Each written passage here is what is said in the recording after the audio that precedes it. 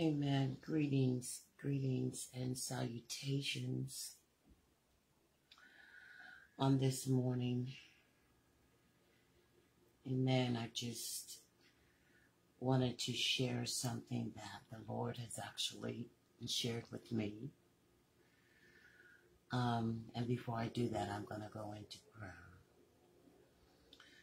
Father God, in the name of Jesus, we thank you so much for your goodness, your kindness, your mercy. We thank you for, most of all, your word. Amen. The enrichment of your word. We thank you for that. We thank you for your loving kindness, which is better than life. We thank you for how you kept us and bought us and allowed us even to see yet another day. And we're grateful and we're thankful. Most of all for this word that we're going to share on this morning. We ask that you be with us and keep us and give us the words to say, that we don't say anything that derives from our natural thoughts, but that we speak only the oracles of you and the things that you've given us to say. We're forever grateful and we'll give you the praise and the glory in Jesus' name. I wanted to talk this morning about the Lord's Prayer. And I know that it's something that I learned early on as a child in Sunday school. And we called it the Lord's Prayer. And a couple of weeks ago, I was reading the Lord's Prayer, and it struck me in a way that it has never struck me before as I was reading it. And the Lord was giving his disciples instructions on how to pray. And you'll find this in Matthew chapter 6. And he was saying to them, as he was listening to others pray, he said to them, take heed. This is chapter 6 in Matthew, verse 1. Take heed that you do not your alms before men to be seen of them.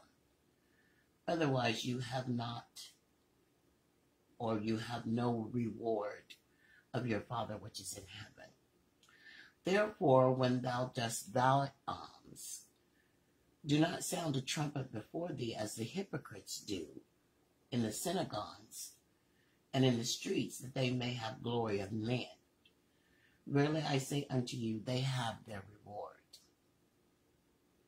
In other words, when you do something and you do it for the sight of others, or so that others can look upon you and give you praise for what it is that you're doing, then that praise that they give you, that's your reward.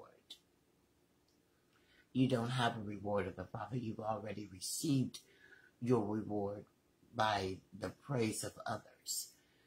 And you will find that there are people who do things so that others can see and give them praise and give them glory.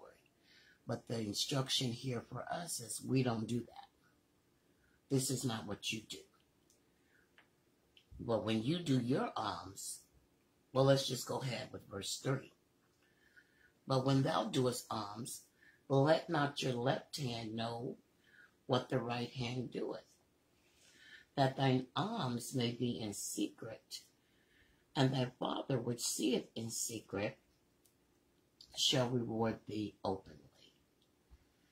And that is the instruction that we've been given on how we do our alms. Amen? He said, don't do it to be seen of others, but do it in secret. So an alms would be something that you do or something that you give to others. An exercising of maybe an oblation or a gift or a helping hand or anything that you do as in alms. That's what that would be. That's what that alms is. It said that thy alms may be in secret, and thy Father which seeth in secret himself shall reward thee openly. So your reward for doing any of the things that you may do secretly is going to come from the Father himself. And he is going to reward thee openly. He said, when thou prayest, thou shalt not be as the hypocrites are, for they love to pray standing in the synagogues and in the corners of the streets, that they may be seen of men. Verily I say unto you, they have their reward. But thou, when thou prayest, enter into thy closet, and when thou hast shut thy door, pray to the Father, which is in secret, and thy Father, which seeth in secret, shall reward thee openly. Now, this is not a literal closet. It can be, but I don't want to box it in as a literal closet, because I don't want you to think that you can't pray unless you're in a closet. But let's just use the analogy that the Lord used here and use closet, because a closet is where you put your personal garments, your clothing, your shoes, anything that you want to hide away or put away, you put in your closet. And nobody really knows what's in your closet but you. And so I understand the analogy that was used about when you pray, go into your secret closet. When you pray unto the Lord, that is a prayer between you and him and nobody else. That's a conversation that you're having between you and God. Nobody actually needs to hear that. Now, corporate prayer is different. When we all get together and we all pray and we pray aloud, that's different. And we got to know the difference between the two. But if you got a situation going on, it's something that you need to talk to the Father about. You do that privately. Everybody does not need to know what you're praying to the Lord about. And when you pray like this, the Lord rewards you openly. Amen. You receive your reward from the Father openly. Now, it doesn't say that you're going to get it the very next day or the next week or within the hour, but you will be rewarded openly if you pray the way that he has instructed you to pray. But when ye pray, use not vain repetitions as the heathen do, for they think they shall be heard for their much speaking. Be not ye therefore like unto them, for your Father knoweth what things ye have need of before you ask. After this manner, therefore, pray ye. Now, I want to go back to the heathen that prays openly in the street. Amen. And back in the day, we've evolved from there. But back in the day, they used to stand in the streets. And they just used to just pray openly. And they used fancy words or upper level words. They wanted to be heard for their much speaking or their eloquence in speaking when it came to their prayers that they were praying. And they were just repetitious, vain words. They didn't mean anything. They were just words that were spoken into the air from a puff of air. So they didn't mean anything. And this is what they did, and this is how they did. And the Lord is instructing us, we're not to do that. Now, we don't stand in the streets today and pray like that because we have evolved from there, but we still pray. Okay? So, when we pray, he has instructed us on this wise. After this manner, therefore, pray ye, Our Father which art in heaven, hallowed be thy name. Thy kingdom come, thy will be done in earth as it is in heaven. Give us this day our daily bread, and forgive us our debts as we forgive our debtors. And lead us not into temptation, but deliver us from evil. For thine is the kingdom, the power, and the glory forever. Amen. And then one more instruction that he leaves. I don't want to leave verse 14 out. It says, for if ye forgive men their trespasses, your heavenly Father will also forgive you. Now he added that in there because he said earlier, and forgive us our debts as we forgive our debtors. And then he explained why he said that. For if ye forgive men their trespasses, your heavenly Father will also forgive you. And that's what we want, and that's what we need. We need that forgiveness. We need that forgiveness. And a lot of us don't realize that we don't walk in forgiveness. And if we don't forgive our brother or our sister, then we can't be forgiven. And we must needs be forgiven because we need that. Can you turn it down a little? I'm doing a lot. Can you turn it down a little? Okay, I had to step away for a minute. So, as I was looking at the Lord's Prayer, and I did some study on it, and it broke it down into about 7 elements. And I looked at these elements, and I was intrigued by them, and so I wrote them down, and I wanted to share them. And these are the 7 petitions. The first one is, hallowed be thy name. And that means holy, sanctified, and set apart. Hallowed be thy name. When you address the Lord, you address him by his deity. His name is holy. His name is separate. His name is sanctified and set apart. The second petition is, thy kingdom come, thy will be done. Amen. Thy kingdom come, thy ways of doing things. Here and now, thy kingdom come, thy will be done. Remember the kingdom. I don't know, some of you may have remembered the lives that I've done, but the kingdom is the way of life of the king. Amen. And the king sets the stage for his kingdom and how he wants it ran. And anybody that is in violation of the way the king wants things done, they're put in prison. They're marked and they're labeled. And a lot of them are put into prison. But this says, thy kingdom come. So in order for the kingdom to come, we must know and understand the ways of Jesus that we may act in them. And his way is love and kindness. He said in his word, with love and kindness have I drawn them. His way is a forgiving way, a loving way. Thy will be done on earth as it is in heaven. That's the third petition. He wants the kingdom to come so that his will can be done on earth as it is in heaven.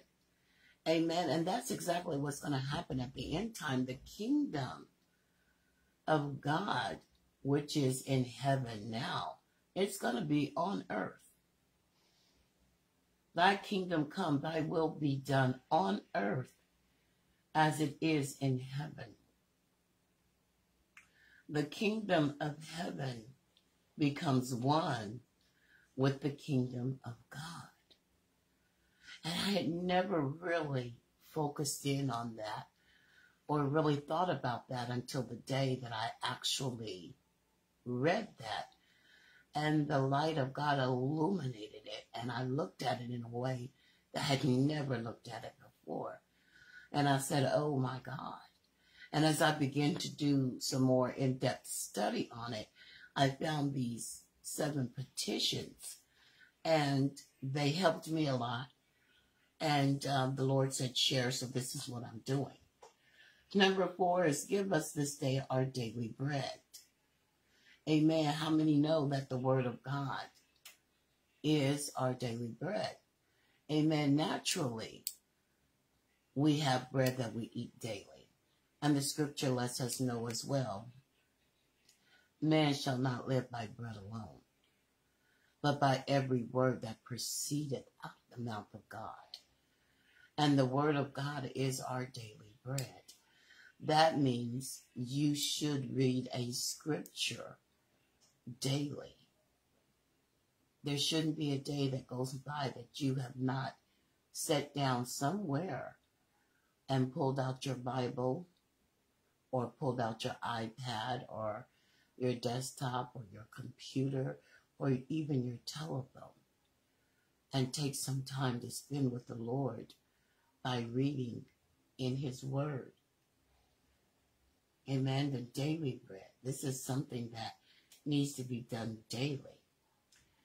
And then he goes on and he says, forgive us our debts as we forgive our debtors. And we spoke about that. Amen. And there's even a parable where, amen, a man owed another man some money, and he demanded that the money be given him on that day.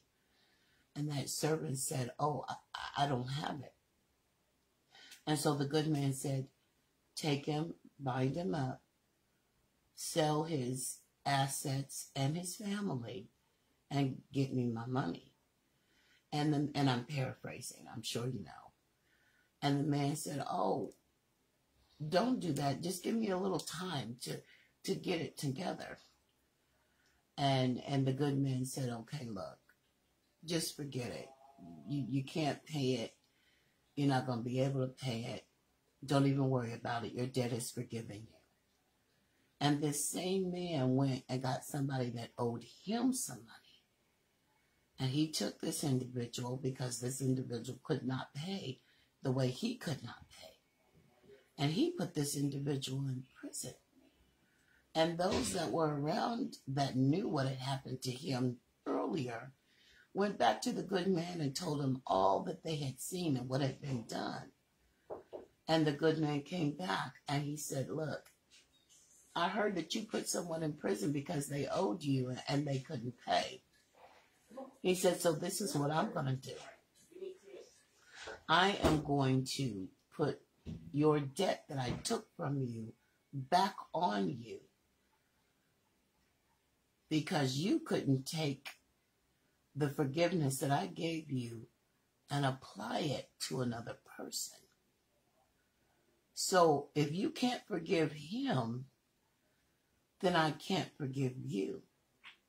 And that correlates with the scripture. Amen. If we can't forgive others, then our debts are not going to be forgiven. And scripture says, and forgive us our debts as we forgive our debtors. And then it goes on to say, and lead us not into temptation. In other words, don't leave us in a state of temptation. And we know that he's not going to do that, because the scripture lets us know that with every temptation, there is a way of escape. You can escape the temptation because God, being faithful, has put that escape in there for you. And it's up to you whether or not that you receive that form of escape. You don't have to fall into temptation, but you can be delivered from evil. Amen. For thine is the kingdom and the power and the glory forever. Amen. The Lord's Prayer is something that is very powerful. Very, very powerful indeed. Amen. And again, I learned it as a very young child in kindergarten. And it was just the Lord's Prayer. I never gave it much ado about it. You know, it was the Lord's Prayer. We learned it. We said it. We got to the point where we could recite it. Amen. But it didn't awaken in my spirit the way it did a few weeks ago when I read it and when I did the study on it. Now, this is just the Lord's Prayer. This is not a genuine. There's all kinds of different prayers that we pray. Amen. And we will go into those later in the week. But right now, I'm just talking about the Lord's Prayer, how he instructed us to pray.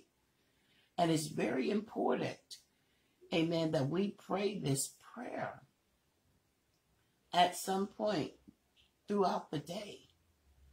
That this would be a prayer that you would pray. That you would acknowledge the Father. Amen. Holy is his name. Sacred is his name. And so much so, in the Old Testament, we didn't know him by this name. But we've got it now. Amen. His name is Jesus. And that name is holy. And it's to be separate. Amen. Amen. So I would admonish you today to reread the Lord's Prayer and see what it says to you and the different elements or petitions that's in the Lord's Prayer and what he says to his disciples before he goes in to the Lord's Prayer. He shows the difference between praying amiss and praying to get the attention of God. A lot of times we pray prayers and we pray them amiss. Amen. That means we pray them without even really having the substance that we need to have when we pray. You can't come to God nilly-willy or any kind of way. There is a way that you approach him that gets his attention. Amen. And he has shown us the way. You want the attention of God when you pray. Pray this prayer. Because this is the prayer that Jesus gave us to pray. Amen. So this is one of the prayers that we should pray. Now, like I said, there are other elements to prayer. And we will discuss those. But right now, we're zoning in on the Lord's Prayer. He gave us word for word, verbatim, what it is to say when we pray. He told us, don't be like this one. Don't be like that one. Because they have their reward. Their reward comes from men. I don't want a reward that comes from men for several reasons. One, it really doesn't mean anything when man rewards you. Because when they give to you, they have the power to take back. Like what we used to say when we were children. Don't be an Indian giver. You gave it to me and now you want to take it back. No. And that's what man has a tendency of doing. He has a tendency of raising you up and praising you. And then he has a tendency of tearing you down. Just like with certain movie stars. Oh, they raise them up. They get Oscars and they get this and they get that. But one thing that they do wrong. And that's the one thing that they zone in on. And they take away all the accolades. And it's as if nothing you've ever done good has been acknowledged. They throw all the good that you do in the sea of forgetfulness, which is opposite of what Jesus does. He throws all that you do bad in the sea of forgetfulness. So there's such a stark opposition in between what God does and what man does. I don't want anything from man.